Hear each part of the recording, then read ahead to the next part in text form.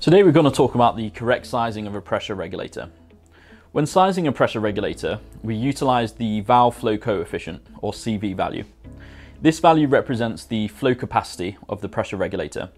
There are four main factors that we take into consideration: the inlet pressure, the outlet pressure, the media, and the flow rate. This information is required to enter into a CV equation. This CV calculation uses all of the variables to determine the orifice size or seat size required. It is useful for us to understand the maximum and minimum values of each of those four elements to ensure the pressure regulator is suited well for your application.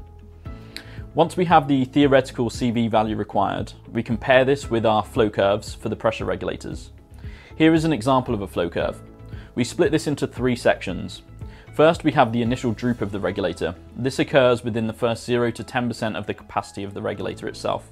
It is a normal phenomenon caused by the system starting at a static condition and moving into a dynamic condition. We then have a relatively stable outlet pressure over a large increase in flow rate.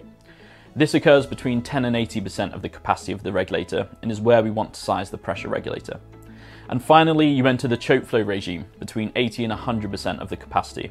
It is our aim to effectively size a regulator to find the perfect fit under the varying conditions presented to us.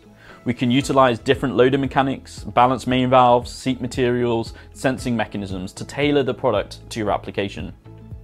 For more information on how to size a regulator correctly, please feel free to contact us here at Pressure Tech.